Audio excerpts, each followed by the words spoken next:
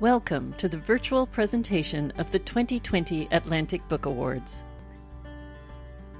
It has been the custom to start our annual celebration by acknowledging the land on which we gather for the Atlantic Book Awards Gala. With this year's presentation being held online, we're aware that a singular land acknowledgement does not capture the richness of our distribution across many locations in Atlantic Canada and beyond. Because the majority of the organizers of the Atlantic Book Awards and Festival are located in Kjipuktuk, also known as Halifax, we would like to share the land acknowledgement that is used here. This virtual celebration was produced in Mi'kma'ki, the traditional, ancestral, and unceded territory of the Mi'kmaq people. We recognize the peace and friendship treaties signed between the British Crown and the Mi'kmaq from 1760 to 1769. We are treaty people, and we have rights and responsibilities as Mi'kmaq and settlers alike. People watching this video from elsewhere are invited to consider their own position with regard to the land where they find themselves. We're delighted to present all the outstanding authors, illustrators, and publishers shortlisted for awards this year, and to announce the winners of the 13 different awards that make up the Atlantic Book Awards. We'll begin with the two awards that honor an author's first book. They are both named for Margaret and John Savage, who in the late 1980s established the city of Dartmouth as a regional leader in celebrating Atlantic books and writing. Here are this year's nominees for the Margaret and John Savage First Book Award, Fiction. Terry Doyle for Dig, published by Breakwater Books. James Gregor for Going Dutch, a novel, published by Simon & Schuster. Amy Spurway for Crow, published by Goose Lane Editions. And the winner is Amy Spurway for Crow. The jury for the Margaret and John Savage First Book Award had this to say about the winning title. Amy Spurway's debut novel, Crow, is gritty, raw, funny, unexpected, and heartfelt. Crow tells the story of a woman, nicknamed Crow, who leaves behind her glamorous life in Toronto and returns home to Cape Breton after she is diagnosed with inoperable brain tumors. Now living with her mother in a small trailer, Crow reconnects with the eccentric and quirky people from her past and untangles some family secrets. The novel's remarkable cast of characters will make you laugh and cry, sometimes on the same page. Hi, I'm Amy Spurway, and I'm pleased to accept the Margaret and John Savage First Book Award for my novel, Crow. My deepest thanks and appreciation go out to the sponsors of this award, Royden Traynor and the family of Margaret and John Savage, to the panel of judges for the time and dedication they put into making this selection, and to the Atlantic Book Awards Society for bringing together this year's awards in the face of so much disruption and uncertainty. These days, it's not hard to look around at the world, shrug, and say, well, the arse is ediver. But I contend that, in fact, the arse is not ediver. It's just being rearranged, which gives us a tremendous opportunity to connect more deeply with what really matters, with social, economic, and environmental justice, with our sorrows and our joys, with each other, and with the many stories of who we were, who we are, and who we want to be. Atlantic Canada is home to so many extraordinarily talented writers, and I urge you to seek out their work. You might start with the names on this year's Atlantic Book Award shortlist, but don't stop there. Find more stories that make you laugh and cry, stories that surprise, that challenge, that move you. Our public libraries and local bookstores can undoubtedly help you find what you're looking for, and now's a great time to tap into their wealth of expertise and to support these vital community resources. Many heartfelt thanks to the entire team at Goose Lane Editions for their tremendous work and support in bringing Crow into the world, with a special shout out to editor extraordinaire Bethany Gibson for her wisdom and guidance, and for so willingly undertaking what amounted to a crash course in Cape Breton smack talk. And thank you to all those who buy, borrow, and share books. In the ecosystem of stories, readers play a role of utmost importance. It is in the minds of readers that our stories come alive, and without you, it's just a bunch of words on a page. Putting those words on the page can be a lonely endeavor, and I'm immensely grateful for the conversations and connections I've had with the people who've welcomed Crow into their lives. Finally, thanks to my family. To my mom, Valerie, for letting me steal so many of her colorful turns of phrase for this book, and for being both my toughest critic and my biggest fan. And to my dad for teaching me the importance of paying taxes and who made me promise that I would thank him if I ever got to give an awards acceptance speech. So, Fraser Patterson, consider yourself officially thanked. And of course, to my husband Matthew and my kids Neela, Coco, and Macy, who have relentlessly loved and supported me through the many emotional roller coaster rides I took over the course of Crow's creation and publication. I know they're just itching to do it all again. Thank you for tuning in today, and I look forward to being a part of the 2021 Atlantic Book Awards celebration. Now, as my dear sainted mother would say, get out and blow the stink off of ya. Thanks.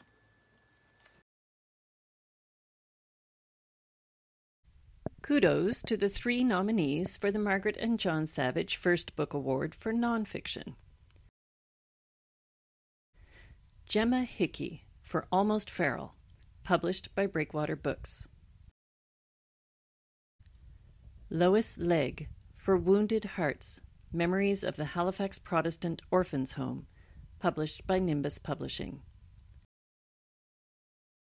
Alison Watson for Transplanted, My Cystic Fibrosis Double Lung Transplant Story, published by Nimbus Publishing.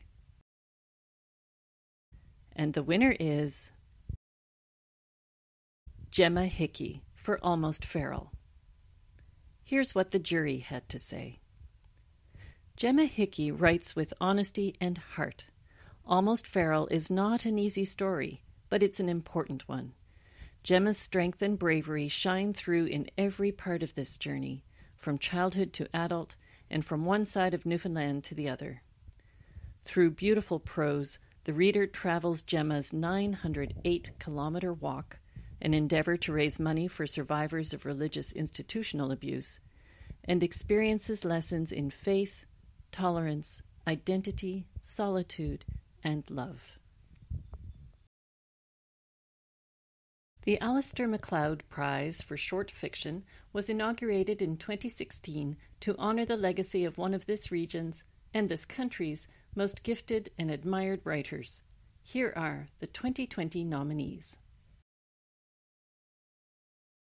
Ian Colford for A Dark House and Other Stories, published by Vagrant Press. Terry Doyle for Dig, published by Breakwater Books. Martha Wilson for Nosy White Woman, published by Biblioasis. And the winner is Martha Wilson for Nosy White Woman. One of the jury members called Nosy White Woman thoroughly enjoyable, compelling, and very deserving of this award. She wrote, "The stories were all so real and relational, dealing with the connections and complications found in human interactions. Martha Wilson brings wit, humor, and compassion to all the characters' struggles and concerns. I look forward to reading more from Martha Wilson." More than a dozen works by Atlantic Canadian scholars were submitted for this year's Atlantic Book Award for Scholarly Writing. Entries epitomized the award's central criteria: likeliness to have a significant literary, social, and academic impact in the areas of social sciences and humanities. Here are this year's nominees. Ree Kroll for Shaped by Silence, Stories from Inmates of the Good Shepherd Laundries and Reformatories, published by Iser Books. Lyndon McIntyre for The Wake, The Deadly Legacy of a Newfoundland Tsunami, published by HarperCollins Canada. L. Jane McMillan, For Truth and Conviction, Donald Marshall Jr. and the Mi'kmaq Quest for Justice, published by UBC Press. And the winner is Jane McMillan, For Truth and Conviction, Donald Marshall Jr. and the Mi'kmaq Quest for Justice. This is what the jury had to say. What a story! Donald Marshall Jr. is well known for being at the center of two of the most important legal sagas in Canadian history. Truth and Conviction not only retells those stories and puts them in a single volume, it also gives us invaluable insights into the challenges of actually carving out Indigenous justice in the white man's world. Author L. Jane McMillan, Marshall's one-time partner and his co-accused in the fishing dispute, is a recognized scholar in this field. Through her, we get an account that is at the same time intimate, comprehensive, instructive, and inspirational. Hi, my name is Jane McMillan. I'm the author of Truth and Conviction, Donald Marshall Jr. and the Mi'kmaq Quest for Justice, and I am absolutely honored to be the recipient of the 2020 Atlantic Book Award for Scholarly Writing. Many thanks to everybody on the jury panel who selected the book, and congratulations to all of the nominees of this year's Atlantic Book Awards. I really wish Junior Marshall was here to share in this acknowledgement with me today. Yeah, obviously this book would not have been possible without him or without the support of the Marshall family, so I'm very grateful to the hundreds of people who participated in the research for this book over decades of work. It was a long journey, and one that I am so privileged to have shared with Donald Marshall. If Junior was here today, I think he would tell us that his journey in the fight against racism and systemic discrimination is one that we must continue to fight every day. He would say, don't give up, continue on, and stand up, because we can together make change. We can end racism. We can fight systemic discrimination in the justice system. We can work together and acknowledge Indigenous rights and treaty rights and honor the legacy of the Mi'kmaq Nation and honor Donald Marshall Jr.'s legacy as well. So I encourage you to please think about supporting Innocence Canada and all of their work in trying to eradicate wrongful convictions. There is no greater tragedy in this world in encountering systemic discrimination and racism in the justice system and then being blamed for a crime that you did not commit.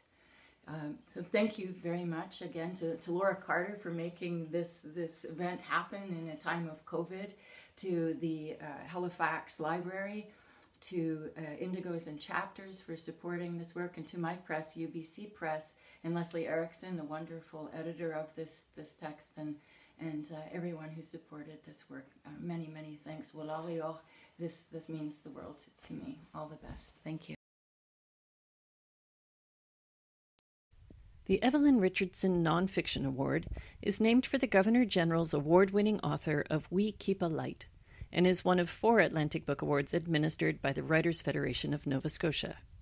Here are the nominees for this year's Richardson Award.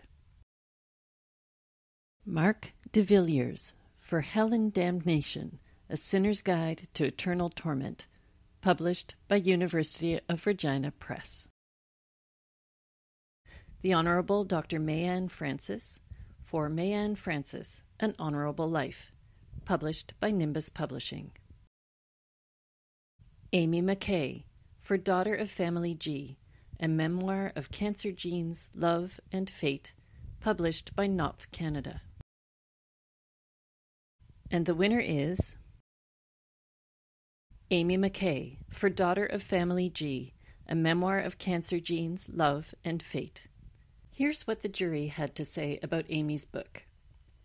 In this deeply affecting memoir about living with hereditary cancer, Daughter of Family G's pugilistic protagonists are none other than free will and foreordination. With a reporter's eye and a poet's grace, Amy McKay writes perceptively, hauntingly, wisely, and even tenderly about them, knowing that the skin she has in their game is her own. This marvel of personal journalism is essential reading for anyone who ever had a hope. The Democracy 250 Atlantic Book Award for Historical Writing was inaugurated as a legacy project following the 2009 celebrations of Nova Scotia's pioneering role in Canadian democracy. Here are this year's nominees. Marion Bruce, for Listening for the Dead Bells, published by Island Studies Press. Gerald Hallowell, for As British as the King, Lunenburg County during the First World War, published by Nimbus Publishing. Andrew Theobald, for Dangerous Enemy Sympathizers, Canadian Internment Camp B, 1940 to 1945, published by Goose Lane Editions. And the winner is Andrew Theobald, for Dangerous Enemy Sympathizers, Canadian Internment Camp B, 1940 to 1945. One of the jurors for this award described Andrew's writing in this book as very accessible and easygoing, condensing written and oral history into a captivating narrative about internment camps in New Brunswick. Hello, my name is Andrew Theobald, author of Dangerous Enemy Sympathizers, Canadian Internment Camp B, 1940 to 1945. I am deeply honored to have been awarded the 2020 Democracy 250 Atlantic Book Award for Historical Writing. The Democracy 250 Award is a particular distinction because it was created in recognition of Nova Scotia's becoming the first British colony to enact responsible government in 1848. Safeguarding that tremendous accomplishment remains our collective duty, especially in times of crisis. Dangerous Enemy Sympathizers is directly related, as at its core it is the story of a suspension of basic civil liberties that can never be justified. Even today, as we fast approach the 75th anniversary of the closing of Canada's Second World War internment camps, numerous topical issues are raised by the book, particularly those concerning the powers of the state and refugee and immigration policy. Thank you to the Atlantic Book Awards and Festival and all of their dedicated staff for making the 2020 virtual gala such a success in such surreal circumstances. Congratulations as well to all of the other winners. Amy Spurway's Crow was a real favorite of mine, and my fellow nominees for the Democracy 250 Award, Marion Bruce's Listening for the Dead Bells, and Gerald Hallowell's As British as the King, Lunenburg County during the First World War. Please also allow me to thank Goose Lane Editions, the publisher of Dangerous Enemy Sympathizers. The team at Goose Lane, including Suzanne Alexander, Julie Scriver, Alan Shepard, Nathaniel Moore, and Stephanie Sirois, designed and promoted a beautiful book. I would also like to thank the New Brunswick Military Heritage Project and the Brigadier Milton F. Gregg, V.C., Center for the Study of War and Society of the University of New Brunswick. They commissioned Dangerous Enemy Sympathizers and expertly guided it through to publication. I wish to particularly thank Mark Milner, the Gregg Center's director, and Brent Wilson, the editor emeritus of the book series. The New Brunswick Military Heritage book series is doing so much to raise awareness of Atlantic Canada's uniquely captivating history. A huge thank you to Ed Casey of the New Brunswick Internment Camp Museum. Ed and his colleagues, including a generation of summer students, have done remarkable work preserving and sharing the history of Camp B, which was located near the museum's home in Minto, New Brunswick. I would further like to acknowledge my parents. My father, Greg Theobald, was, for 3 decades, a history teacher at St. John High School, and he and my mother, Bronwyn McIntyre, instilled in me, among many other things, a love of history. Most importantly, Dangerous Enemy Sympathizers was made possible through the love and steadfast support of my incredible wife, Efrat, and our children, Nouri and Rami. Dangerous Enemy Sympathizers features a memorable series of events that encompass every kind of human drama and emotion via a diverse cast of characters too extraordinary for fiction. Ultimately, however, the story of Internment Camp B was, against long odds, a positive one. Although established during humanity's worst moments, the camp's history demonstrates this region and its people at their best. I encourage all readers to further explore Atlantic Canadian stories. There's certainly no time like the present. See you next year at the 2021 Atlantic Book Awards and Festival. Thank you. Our next two awards celebrate excellence in books for children. The Anne Connor Brymer Award for Atlantic Canadian Children's Literature was established by the family of Anne Elizabeth Connor Brymer, a dedicated educator and Atlantic officer for the Canadian Children's Book Centre. Here are this year's nominees. Sherry Fitch, for Everybody's Different on Everybody Street, published by Nimbus Publishing. Wesley King, for A World Below, published by Simon & Schuster, Paula Wiseman Books. Rebecca Thomas, for I'm Finding My Talk, published by Nimbus Publishing. And the winner is Sherry Fitch, for Everybody's Different on Everybody Street. The jury had this to say. Sherry Fitch's unique voice, its powerfully charming and sure rhythms and rhymes, has given us a children's book that is undoubtedly a classic. Its playful rhymes celebrate the beautiful uniqueness of all people, while reminding us that there is always more than meets the eye. While we all have hopes and dreams, some of us struggle in ways that aren't always easy to see. Yes, we are all beautifully and inherently unique, but it is equally true that we are also deeply, intrinsically connected. Sherry Fitch has written a love song for the world. Hi, this is Sherry Fitch. I'm shooting this video myself in my office. I'm here today to say thank you to the Atlantic Book Awards for giving me the great honor of receiving the Anne Connor Brymer Award this year for children's literature for the book Everybody's Different on Everybody's Street. I knew Anne, and in fact, she paid a visit to me when I was 30 years old and a one-book author and made me promise not to give up writing. Like 3 times, she made me make a promise to her. So, of course, I'm thinking about Anne right now and her family. I'm also thinking about Liz Crocker, because Liz Crocker worked with Anne and started Woozle's bookstore, and they hand-sold my book and believed in me when I didn't believe in myself. Toes in My Nose, that was the book. And Liz Crocker was the one who said to me, Sherry, would you consider writing a book that might spark awareness and start to break down the stigma against mental illness and addiction? This is way back in the year 2000, 2001. And I said no at first, and my husband said, you know, you have to do it. So Everybody's Different on Everybody's Street came from when I was walking down the street in New York and thinking of all the people coming towards me and all the stories we didn't know behind every person that we saw. But I really wrote this book for my son, Dustin. Dustin struggled from the time he was 6 years old, later from mental illness, and later from addictions. So when I found out last week that this book won the award, beautiful illustrations by Emma Fitzgerald. Patrick Murphy was the one who said, let's make this a book. Whitney Moran has a vision and brought it to fruition.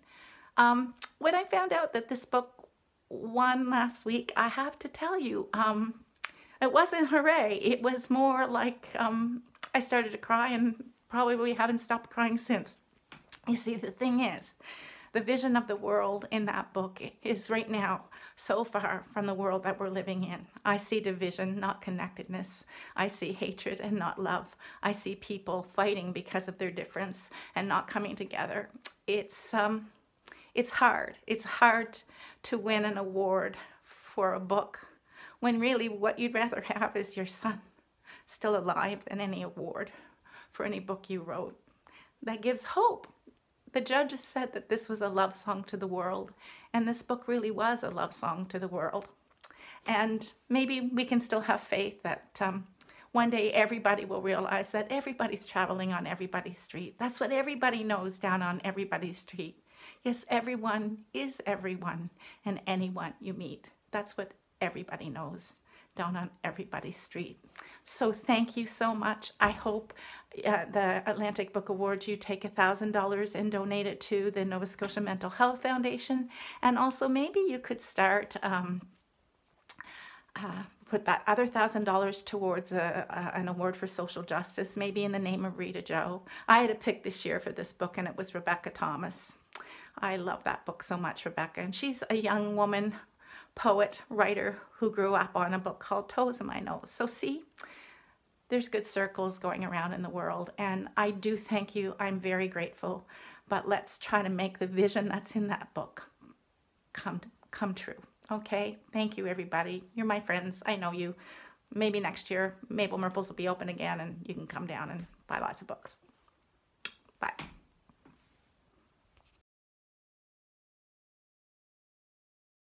The Lillian Shepherd Memorial Award for Excellence in Illustration is named in honor of a longtime buyer for The Book Room in Halifax, a lifelong lover of books. Here are the illustrators shortlisted for the 2020 award. Denise Gallagher, illustrator for Peg Bearskin, a traditional Newfoundland tale, written and adapted by Andy Jones and Philip Dinn from a story told by Mrs. Elizabeth Brewer, published by Running the Goat Books. Danielle Loranger, illustrator for Un géant dans la tête, written by Danielle Loranger, published by Bouton d'Or Acadie. Sydney Smith, illustrator for Small in the City, written by Sydney Smith and published by Groundwood Books. And the winner is Sydney Smith for Small in the City. The citation says, "Our jury began discussing this book by talking about Sydney being a genius. His work is so amazing that a reader doesn't need to read the words but can follow the story through the illustrations alone. Indeed, the most powerful moment in the story has no words, just a full-spread illustration that creates a poignant and crucial moment in the plot. This book is much like a graphic novel in that it guides the reader to experience the story through the illustrations, and the text can be minimal because the illustrations say so much." The Jim Connors Dartmouth Book Award for Fiction is named in honor of a longtime supporter of the Dartmouth Book Awards. Here are the books shortlisted this year. The Difference, written by Marina Endicott, published by Knopf Canada. Broken Symmetry, written by Rosalie Osmond, published by Nevermore Press. Crow, written by Amy Spurway, published by Goose Lane Editions. And the winner is Marina Endicott for The Difference. The jury called Marina's novel well crafted and exquisitely written, and described it like this: "What on the surface is a good rollicking nautical adventure taking us from Yarmouth, Nova Scotia to the South Pacific Seas is actually a vessel embodying the emotional and soul-searching journey of self-discovery taking place in the minds and hearts of the main characters."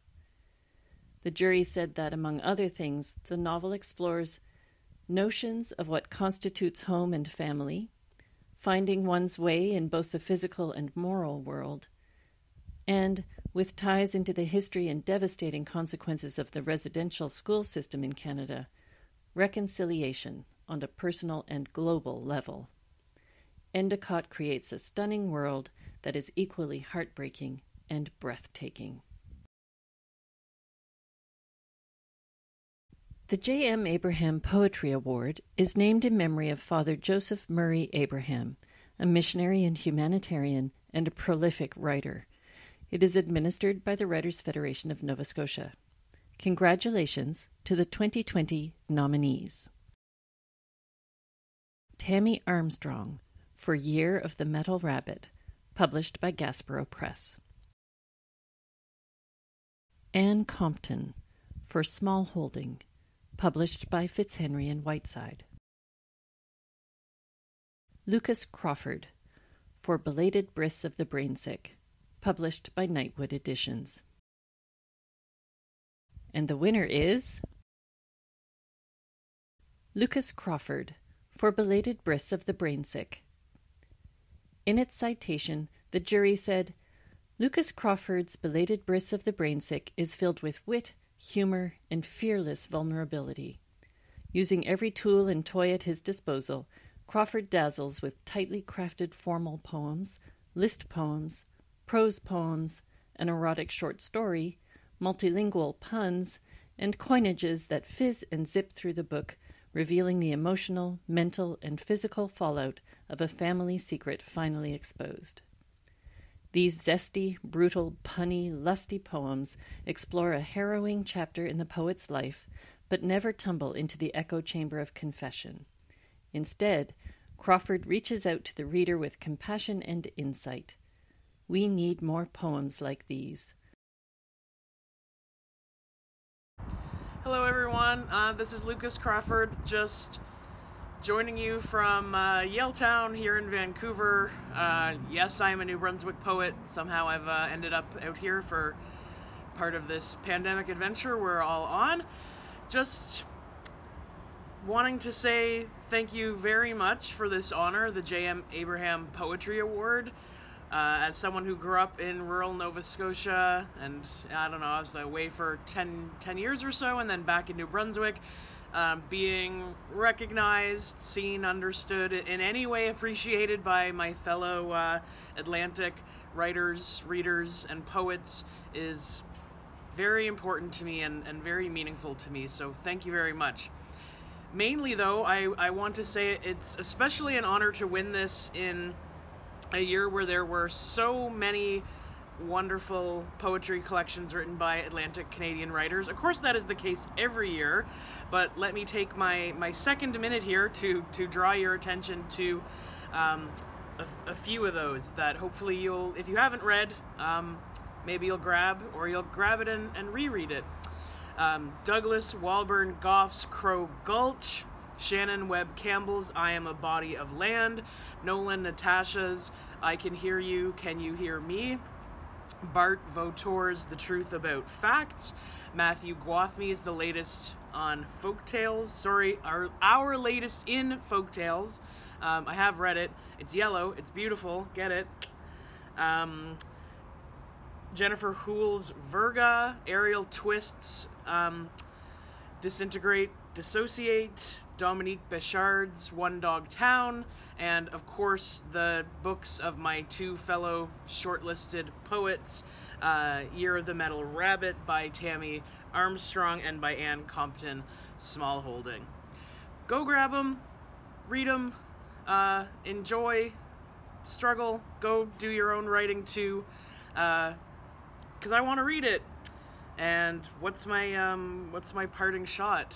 Thank you to anyone who helped inspire these poems or helped me get through the shit that did inspire these poems, especially Carmen Ellison and Trini Finley.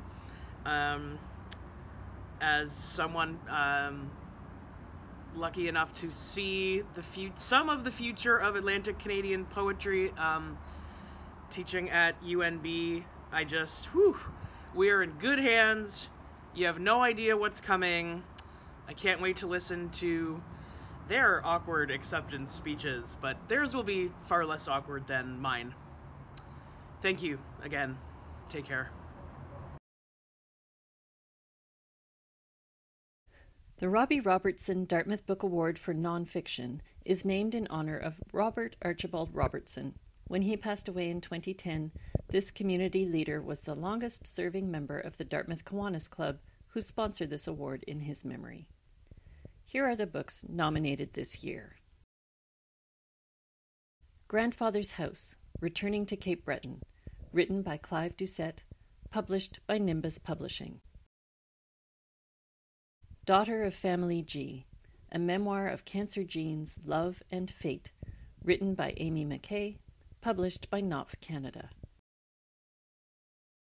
Ghosts Within, Journeying Through PTSD, written by Gary Leach, published by Fernwood Publishing. And the winner is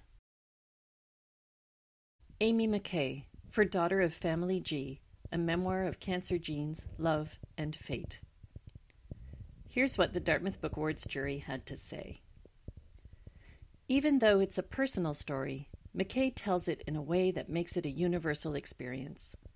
McKay writes with a passion that is absent of self-pity. It's about a love between child and parent. The reader grows to love her ancestors, and her descriptions of her ancestors make it feel like McKay knew them personally. This book stirs up emotion and shows McKay's courage.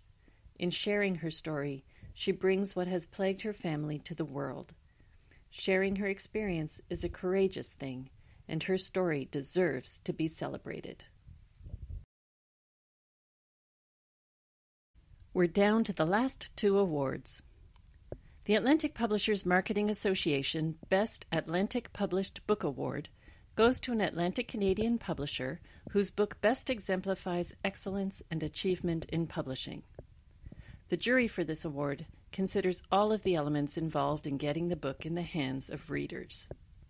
The author of the winning title also receives a cash prize.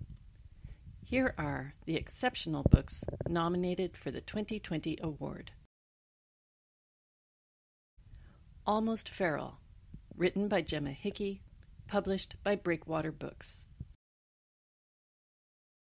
I Lost My Talk, written by Rita Joe, and I'm Finding My Talk, written by Rebecca Thomas, companion books, both illustrated by Pauline Young and published by Nimbus Publishing. Land Beyond the Sea, written by Kevin Major, published by Breakwater Books. Before we reveal the winner, the jury wanted to share that they were extremely impressed with the amount of work that Atlantic Canadian publishers put into the marketing and promotion of their books. They wrote, "At a time when it's more vital than ever that Canadian readers are aware of and have access to Canadian books, the jury wishes to commend all publishers who submitted to the Best Atlantic Published Book Award on the strength of their promotional endeavors and the hard work, energy, and imagination put into marketing these books across our region and beyond, from small local communities to international markets." The winner of the 2020 APMA Best Atlantic Published Book Award is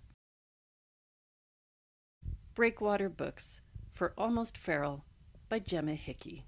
About this book, the jury said, "Almost Feral is a significant achievement and a brave book, documenting prominent social activist Gemma Hickey's historic 908-kilometer walk across Newfoundland to raise funds and awareness for survivors of religious institutional abuse. In a well-put-together narrative, Hickey delivers a remarkable story of self-discovery, engaging in topics of LGBTQ+ rights, abuse and recovery, and community. A bold and impactful book, published with impressive sales results and wonderfully received." Hey, how's it going? Gemma Hickey here, author of Almost Feral, coming to you live from my office in the City of Legends, St. John's, Newfoundland and Labrador. I'm still processing the news that my memoir won both the Atlantic Publishers Marketing Association Best Atlantic Book Award and the Margaret and John Savage First Book Award in the nonfiction category. I feel like this isn't just a win for me. It's a win for LGBTQ2+ youth. It's a win for survivors of sexual abuse. It's a win for anyone who's ever felt alone or has struggled to find their way. My walk across Newfoundland, the narrative framework of my book, is a metaphor for life. One step at a time, one foot in front of the other. That's how we arrive at a place where we can welcome ourselves home.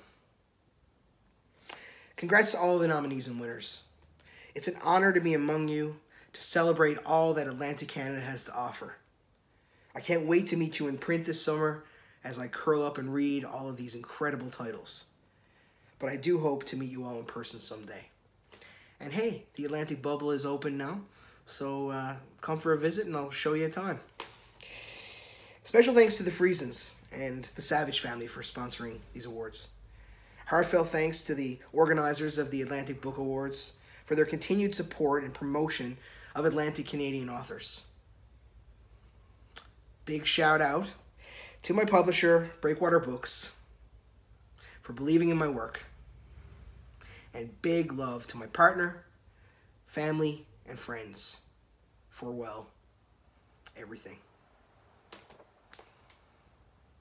Thanks again.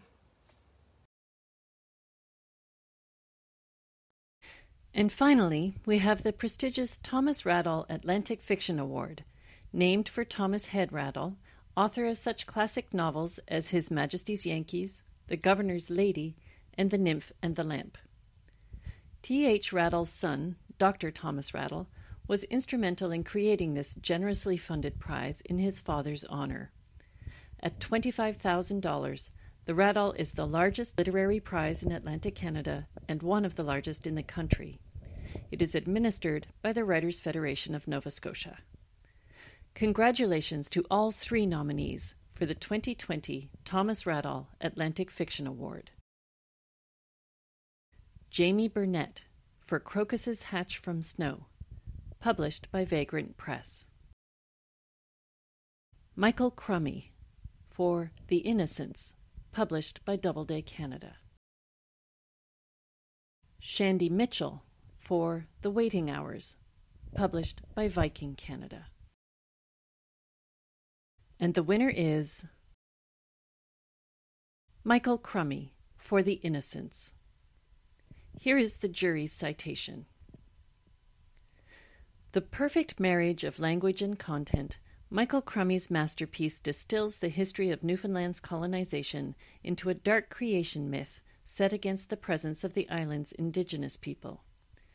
This epic tale of 2 orphaned siblings, the daughter and son of 2 stray settlers, transcends realism and conventional historical fiction to capture the terms of their survival in a raw, visceral way.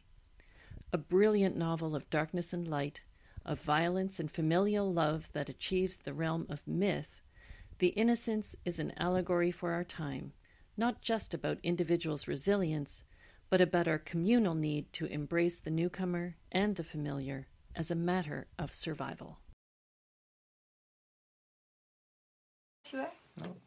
Oh. There we go.